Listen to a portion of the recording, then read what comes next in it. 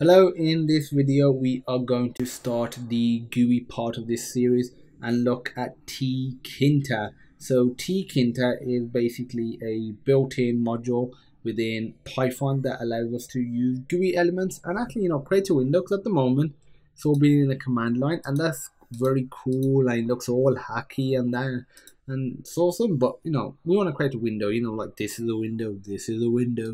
We want that sort of stuff. So this is just going to be an introduction, simply going to create a window.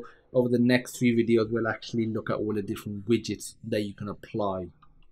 So you just do import Tkinter.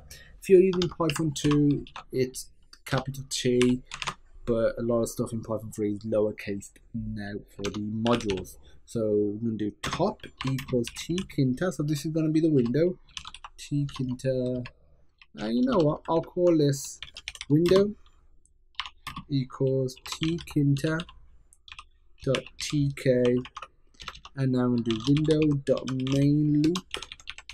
So just creating an instance of it after importing the module. This is just going to basically run it, and in between here is where we would put the code and all the widgets and position them.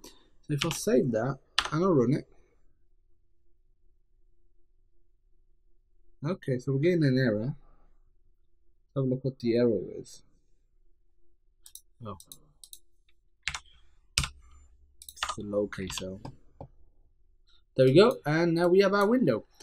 In subsequent tutorials we will extend this window, so you can have different sizes and all that stuff. Don't worry about that. So that's it for the introduction into the GUI part of this series. Thanks for watching, and I look forward to seeing you in the next video.